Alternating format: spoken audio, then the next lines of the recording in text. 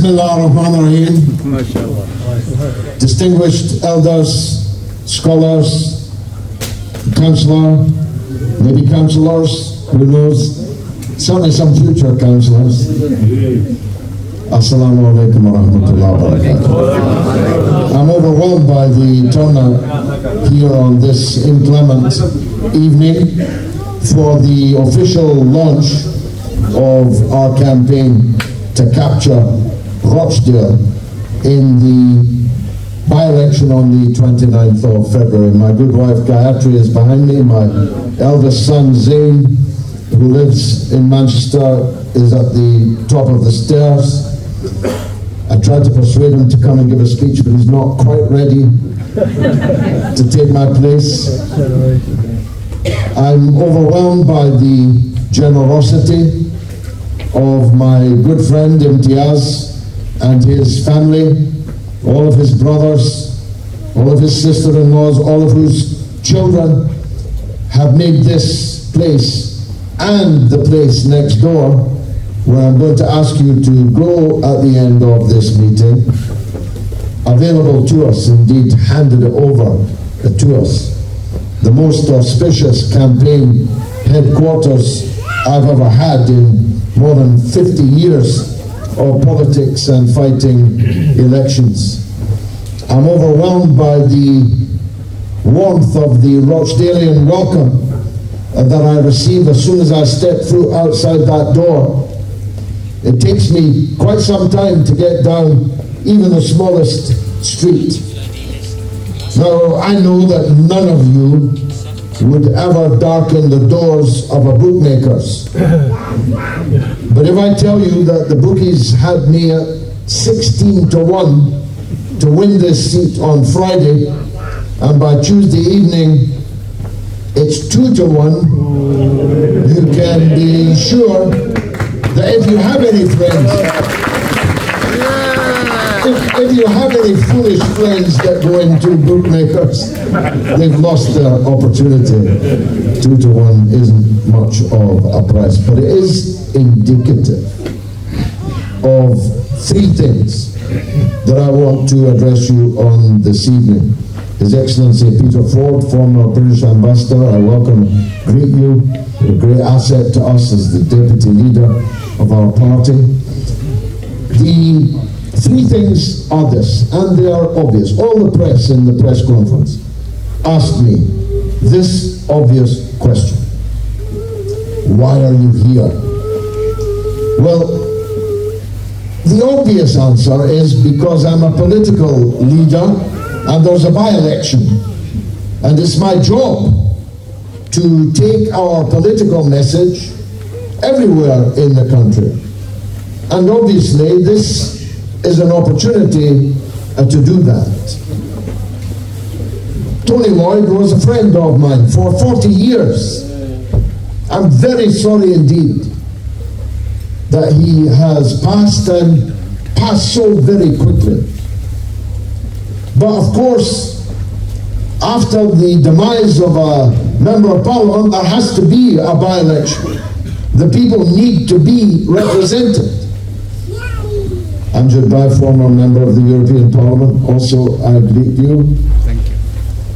The by-election was not chosen by me, but I have a duty and a responsibility to give voice to the thousands, I believe tens of thousands of people who want to have their say on what's happening in Gaza.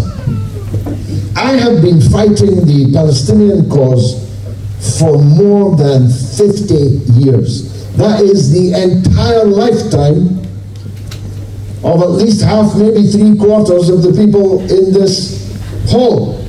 The entire lifetime. I first went to see the Palestinians in the refugee camps in Beirut in 1977. In a brief pause in the Lebanese civil war. I met the late President Arafat. He took a liking to me. When everyone else left, I decided to stay. And I was there for many months. living in two camps that later became famous for the worst possible reason. The two camps were Sabra and Shatila, which in 1982, while I was in Beirut, were invaded, and yet another massacre of Palestinian refugees took place. Actually, I would have stayed in Beirut in 1977, but Arafat ordered me back to Britain. He said, we need you far more in Britain than we need you here in Beirut. So you have to leave and go back and get involved in building for our cause in Britain. And I promised him that I would never, as long as God gives me breath, leave the Palestinians alone. And that's a promise I have kept. Nobody could doubt that, even my worst. I found to my astonishment that the only way you can be born in Rochdale is if you're unlucky enough to give birth in the taxi on the way to Oldham. Rochdale has been relegated so much that actually nobody will ever again be able to say they were born in Rochdale. Doing a guard on us. Actually, yeah. I mean, talk about ethnic cleansing. There'll be no more Rochdalians. Maybe that's the plan. But we will not put up with it. I give you this pledge, that I will not give them one moment's peace until we have restored maternity services here in Rochdale and the A&E also. And the A&E also. Listen, Allah, if you fell down and broke your head in the centre of Rochdale, you'd have to count on an ambulance reaching you and taking you to Oldham for emergency treatment. What kind of fate is that for a town that was once proud? I met a man last night, I'll not give his name, he might not want me to, so I won't take the chance. He used to be proud to tell people he was from Rochdale. Now he says he's from Manchester.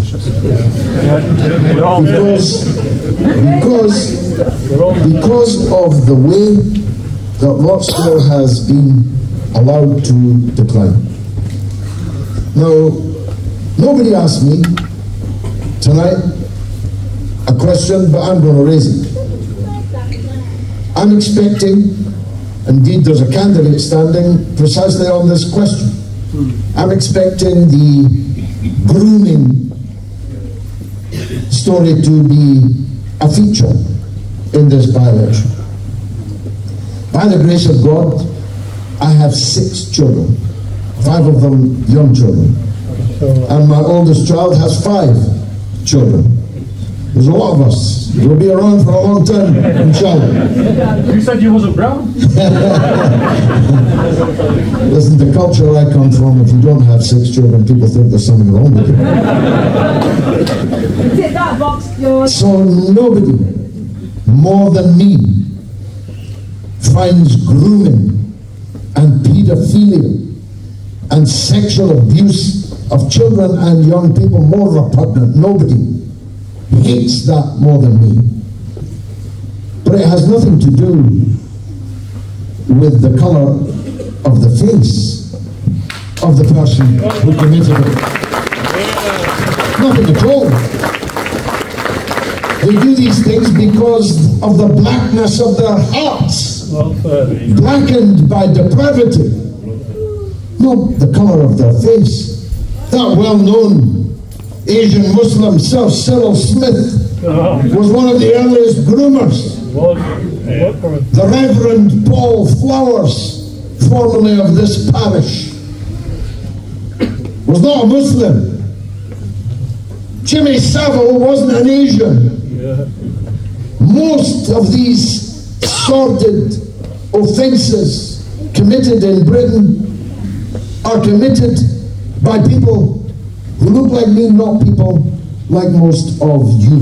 It has nothing whatsoever to to do with the color of the face, still less the religion of Islam. And I will be your defender against Islamophobia, against racism, against bigotry, discrimination, and you know that. You know that I will be, and you know that I can do it.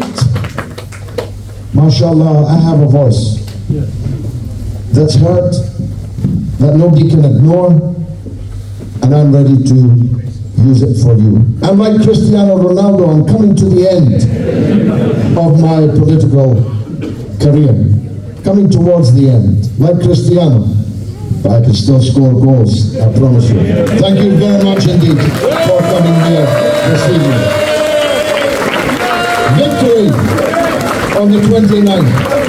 Free, free, free, free, free, free, free, free, from the river to the sea. Palestine will be free. From the river to the sea. Palestine will be free. From the river to the sea. Palestine will be free. In our thousands, in our millions. We are all Palestinians. In our thousands, in our millions. We are all Palestinians. In our thousands, in our millions. We are all Palestinians. Wassalamu alaikum wa rahmatullahi wa barakatuh.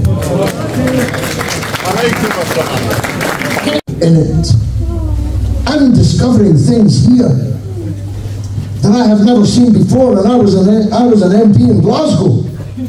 I was an MP in Bradford. I was an MP in East London. But I'm discovering things here that I never saw even in those places. We're special, George. Rochdale. Yeah, special. I was in a restaurant today. The building's owned by one Labour councillor. The restaurant's owned by another Labour councillor. And they got a dodgy planning permission from a group of other Labour councillors. How's that? Shame. How's that? Shame. Boycott Labour. Boycott Labour. That is the hashtag. Boycott Labour. Both nationally and locally. Because they're not fit for purpose. And we've got to wipe the town hall clock clean. If we win this on the 29th, we've got to take that momentum forward to make a complete change here. Last time, they kind of had to come to me because there were only a very few of us. You could have fitted the entire movement in solidarity with the PLO. You could have fitted them into this room. Now you couldn't fit them into Hyde Park. In our thousands, in our millions, now we are all Palestinians. Isn't that the truth of it? And so, more and more, I became absorbed in the Middle East, in the Muslim world, in Kashmir, in Pakistan. I hold the two highest civil awards in Pakistan, the Hilali Pakistan and the Hilali Qadi-Azam, the latter for my contribution to the restoration of democracy in Pakistan, and the former for my work on Kashmir. So between Pakistan, Kashmir, Palestine, I have been a part of this community. I have spoken at your meetings. I have taken you to Gaza. I've taken some of you to the European Parliament in Brussels to lobby for Kashmir. I took some of you to Westminster to lobby for Kashmir at Westminster, to their members of Parliament, through my national lobby on Kashmir. So when people say to me, why are you here? Well, because I feel at home here. I feel that I'm a part of you, and you are a part of me. I'm not a foreigner here, whatever a foreigner means in Rochdale. I'm not a foreigner. My daughter was born in Greater Manchester during the Gorton by-election. Some wag suggested we call her Gorton as a vote-winning ploy, but she'd never have forgiven me for that.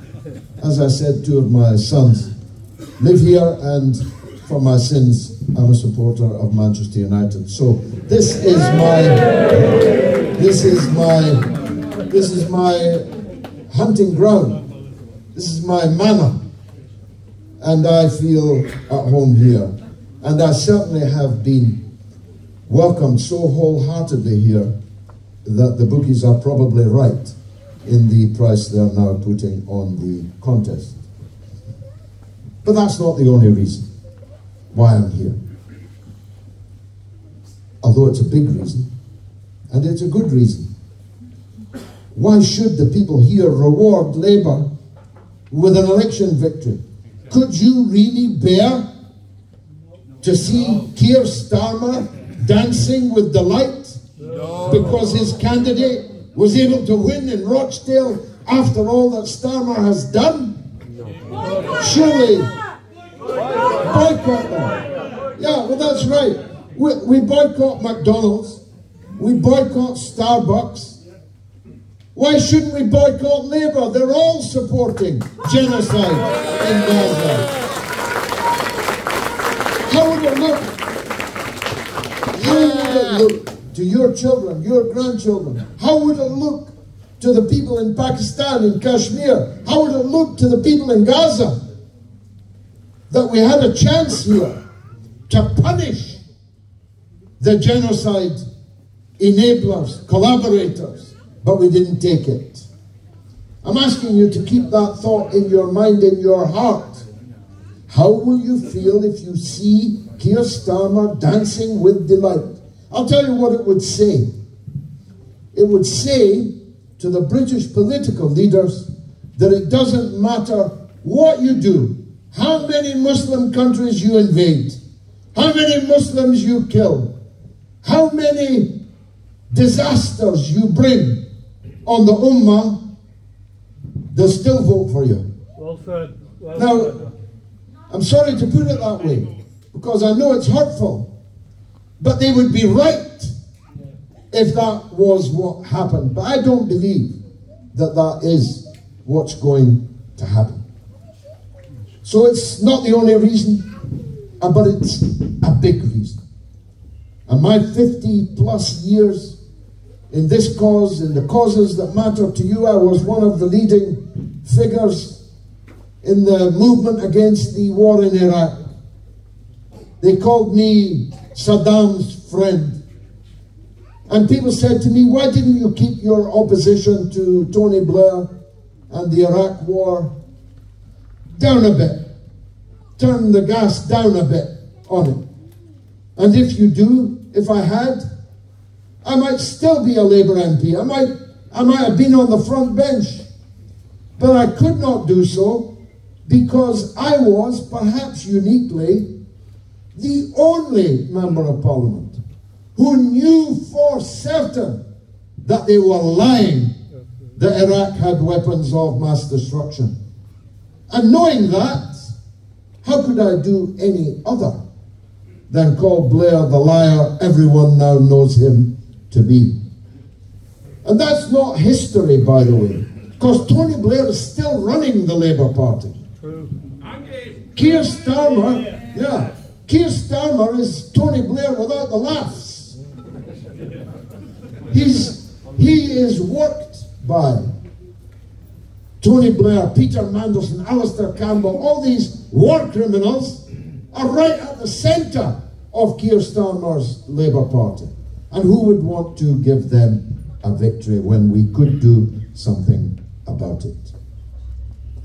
By the way, there's some kismet involved here. I won the Bradford West by-election on the 29th of the month. Yeah. I'm fighting. Brother, thank you. I see many friends actually from that campaign, and I'm glad to see them. This campaign is also on the 29th. But here's the ace card. There are 29,000 Muslim voters in Rochdale. If they all come out and all vote for me, we'll have the biggest landslide by-election victory that anyone has ever had in British politics. Of course, they can't and won't all come out, and they won't all vote for me. And that's fine. Inshallah. That's fine. Because we are fighting for the votes of everybody in Rochdale. I said last night late on X, on Twitter, I am the candidate best placed to bridge the gap or gaps between the different communities here in Rochdale, for obvious reasons. I have mass support amongst the Muslim population. But I'm also white, British and working class, and the leader of the Workers' Party. I thought you were brown. Some of them think I'm brown. Somebody asked me, why do some white people not like you? I said, for the same reason they don't like you. They think I'm you. But we'll be out amongst the white working class people in Rochdale and saying the reasons why Rochdale has slipped down every division, every table, has been relegated over and over again, is not because of Abdul, who runs the store on the corner, or Amjad, who has a car showroom. It's Labour that has put you here. It's the Labour Council and its mismanagement, corruption and incompetence that is the reason why Rochdale is in the place that it is. And isn't the football club's fortunes a metaphor for the town? Rochdale FC, one of the supporters is here. They were a fixture of the Football League. They were in the top divisions of the Football League for 100 years. And now they're not even in the league. Up the Dale! Yes, up the Dale. I'll tell